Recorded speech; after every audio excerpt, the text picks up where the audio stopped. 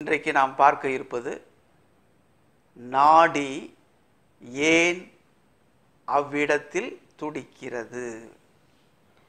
இப்போ எந்த ஒரு மருத்துவமும் பார்க்கறதுக்கு முன்னாடி நாடி பார்த்து அதுக்கு பிறகு தான் என்ன குறை என்று கண்டுபிடித்து அந்த போதத்தை தூண்டுவதற்கு என்ன உணவுப் பொருட்கள் கொடுக்க வேண்டும் அல்லது எந்த புள்ளிகளை தூண்ட வேண்டும் என்று தீர்மானிக்கிறார்கள். ஆக நாடி பார்ப்பது என்பதே ஆரம்பத்தில் கண்டுபிடிச்சு அதை நாடி பார்க்கறதுங்கிறதே ஒரு கலையாக மருத்துவர்கள் பயின்று கொண்டு வருகிறார்கள். அதுக்கு சரியான நேரம் என்று சொல்வது காலை 7 மணி. மற்ற நேரங்களிலும் பார்த்து ஓரளவு ஊகிக்கிறார்கள், என்ன குறைபாடாக இருக்கிறது, எது கூட இருக்கிறது என்று பார்க்கிறார்கள். இந்த நாடி பார்ப்பது ஒவ்வொருத்தருக்கும் ஒவ்வொரு விதமான வழக்கம். அதாவது இடது கையில் பார்க்குறாங்க அல்லது வழக்கையும் சேர்த்து பார்க்குறாங்க. இதுமாரி இது ஆணுக்கு பெண்ணுக்கு இது மாதிரி பல மாதிரி விவரங்கள் இதில் இருக்குது அப்படின்னு சொன்னோம்னாலும் இந்த நாடியை வாதம் பித்தம் கபம் அப்படின்னு சொல்லிட்டு இடது கையில் பார்க்கறது உங்களுக்கு சித்த மருத்துவர்களுடைய இயல்பு. இது இடது கையில் பார்க்குறாங்க. அவ்வாறு பார்க்குறப்போ இந்த இடத்துல வாதம் அப்படின்ட்டு சொல்கிறாங்களா, இடது கையில் வாதம் அப்படின்னு பார்க்குறப்ப இந்த உடம்புலேருந்து தொடங்குற இடத்துல இருக்கிறது சிறுநீரகம். இது வாதத்துக்கான அடிப்படையாக எடுத்துக்கொள்ளப்படுகிறது. அதுக்கு அடுத்த நிலையில் இருக்கிற கல் அப்படிங்கிறது பித்தத்துக்கு அடிப்படையாக எடுத்துக்கொள்ளப்படுகிறது. அதற்கும் அடுத்த நிலையில் இருக்கிற இதயம் என்பது கபத்துக்கு அடிப்படையாக எடுத்துக்கொள்ளப்படுகிறது. ஆக வாதம் பித்தம் கபம் என்ற வரிசையில் அந்த கட்டை விரலினுடைய கீழ்ப்பகுதியில் பார்க்குறாங்க.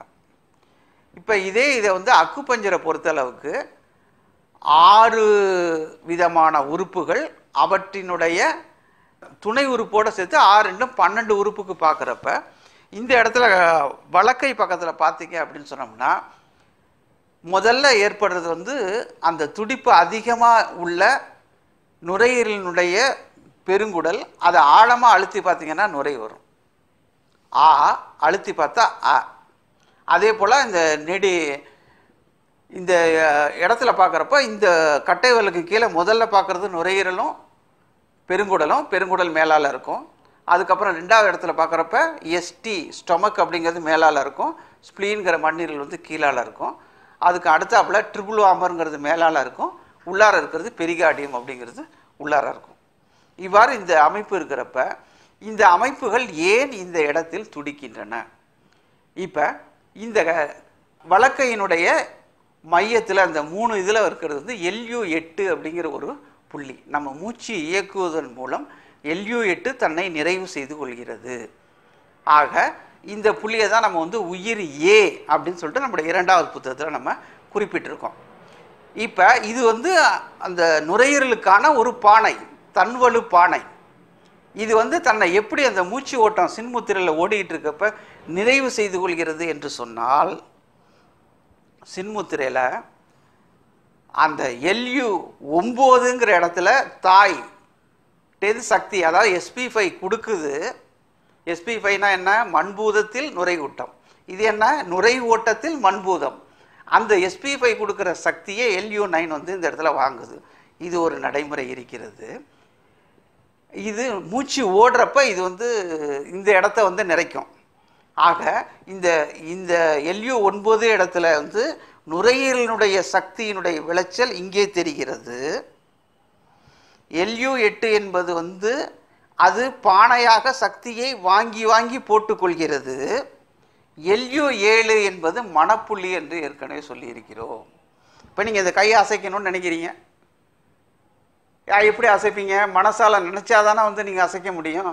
அந்த மன அசைவுக்கு எது காரணம் அப்படின்னு சொன்னோம்னா, நீங்கள் மனதில் ஒரு எண்ணம் தோன்றின உடனே கடன்னு இங்கே சக்தி விடுவிக்கப்பட்டு LU7 வரைக்கும் போகுது.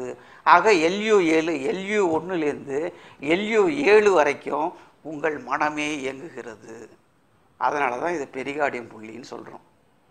அது கொஞ்சம் தீவிரமாக இயங்குறப்ப வெளியில் தெரியும் ட்ரிபிள் வாம்பர் புள்ளின்னு சொல்கிறோம். யாக இந்த பகுதியில் மனம் பார்க்கப்படுகிறது. அப்போ அந்த பகுதியில் நுரையீரலினுடைய சக்தி உள்ளே வர்றதோ அல்லது வெளியே போகிறதோ நிகர நுரையீரலினுடைய சக்தியை அங்கே பார்க்கலாம். இப்போ இதுக்கு நடுவில் மண்பூத சக்தியை எப்படி தீர்மானிக்கிறோம் அப்படின்னு சொன்னோம்னா, ஒரு திராசு இருக்குது. இதை மூச்சு திராசுன்னு சொல்கிறோம். ஒரு திராசினுடைய ஒரு பக்கத்தில் மனம் உழுந்துக்கிட்டே இருக்குது, இன்னொரு தட்டில் வந்து நுரையீரல் வந்து உளுந்துக்கிட்டே இருக்குது. இப்போ நுரையீரலை வந்து குறுக்க போய் மண்பூதம் செரிச்சு போய் அமுக்குனுச்சுன்னா அது அந்த திராசினுடைய முள்ளில் தெரியும். அப்போ அந்த மையத்தை பார்த்தீங்கன்னா மண்பூதத்தினுடைய சக்தி என்னங்கிறத கண்டுபிடிச்சிடலாம். ஆக 3 விசைகள் இந்த இடத்துல தீர்மானிக்க முடியும். கீழே மனம், நடுவில் மண், அதற்கு மேலே இருப்பது நுரை. இதுதான் வலக்கை.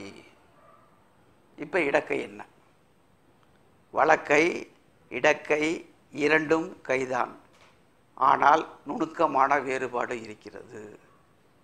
இடக்கை என்பது ஒரு பண்படுத்தப்படாத, ஒரு பாரம்பரியமாக, ஒரு அவசர நிலைக்காக, விரைவு தன்மைக்காக அமைக்கப்பட்ட ஒரு இடம். இப்போ சிறுநீரகத்தினுடைய கொப்பியில் இருக்கிற அட்ரினலின் அப்படிங்கிற சுரப்பி பாயும் பொழுது அது கல்லீரலுக்கு தாவி கல்லீரலில் இருந்து பெரிகார்டியத்தை பற்றி அது கவலைப்படுவது இல்லை. நேரடியாக இதயத்தில் வந்து விழுந்து உடல் இயக்கம் தொடங்கிடுது. இப்போ சட்டுன்னு ஒரு எலுமிச்சம்பழத்தை ஊற்றி ஆற்றிக்கிட்டு இருக்காருன்னா அதை பார்த்தீங்கன்னா என்ன ஆகுது? டக்குன்னு வந்து ஒரு மாடு ஓடுது, உடனே என்ன ஆகிடுது? டக்குன்னு அந்த முட்டை வருதுன்னா டக்குன்னு ஓட ஆரம்பிச்சிருங்க. இதுபோல் எதிர்வினை புரிவதற்காக மிக விரைவாக அமைக்கப்பட்ட ஒரு அமைப்பு இயங்குகிற இடம்தான் இந்த இடது கை. அப்போ இந்த இடத்தில் மனம் என்பது அதே எல்யூஏழு தான். இந்த இடத்தில் மனம் என்பது சிறுநீரகத்தினுடைய இயக்கத்தினால் இயக்கப்படுகிற இடம். எனவே இந்த இடத்துல வந்து கிட்னி யூபி, மேலே இருக்கிறது யூபி, உள்ளே இருக்கிறது கிட்னி. இப்போ இதனுடைய இயக்கத்துக்கு தகுந்த மாதிரி அடுத்த நிலையில் எது இயங்கும்? கல்லீரலும் பித்தப்பையும். ஆக பித்தப்பை கல்லீரல் என்கிற அந்த பித்தம் என்பது அடுத்த நிலை ஓட்டம். அதுக்கு அடுத்த நிலையில் பார்க்குறப்ப ஹார்ட்டும் ஸ்மால் இன்டெஸ்டின் என்கிற சிறுகுடல், மேலே இருக்கிறது சிறுகுடல், உள்ளே அழுத்தி பார்த்தீங்கன்னா இதயம். ஆக இதுதான் நாடி ஏன் துடிக்கிறது என்பதற்கான விடை. இந்த விடையை நீங்கள் அறிய வேண்டுமென்றால் நீங்கள் அறிந்து கொள்ள வேண்டியது மனம் என்கிற பகுதி. மனம் என்பதை விளக்காமல் எந்தவித நோயையோ எந்தவித உடல் இயக்கத்தையோ உங்களால் விளக்க முடியாதது.